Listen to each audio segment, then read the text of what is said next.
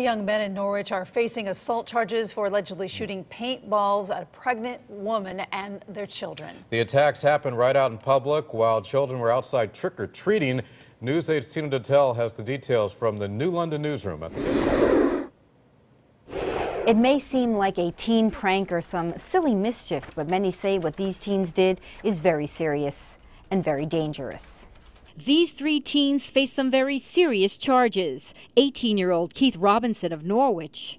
You have the wrong number. Along with 18-year-old Jaquanti Reels and 19-year-old Tevin Merrill, both of Ledyard.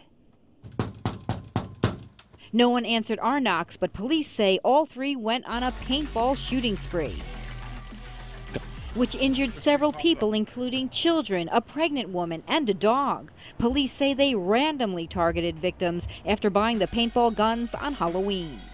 Depending on where you get hit, you could lose an eye. They should be punished for it. Hopefully they'll learn a lesson. I don't know how extreme that punishment should be, but they need also to have some consequences for their actions. The first shootings took place on Halloween night, but it didn't end there. Police say these teens went out again on November 2nd and November 6th, targeting more victims. Police say they drove around and shot their victims from their car. Nobody was seriously hurt. I'm just glad that they did get caught. You know, I think it's, the kids, they're doing things like this today and they're getting away with it. So now maybe will stop doing it. Now, I wouldn't want to be walking around, especially being pregnant, or have my little kid get hit in the eye from a paintball gun of some kid thinking that it wasn't a big deal when it is.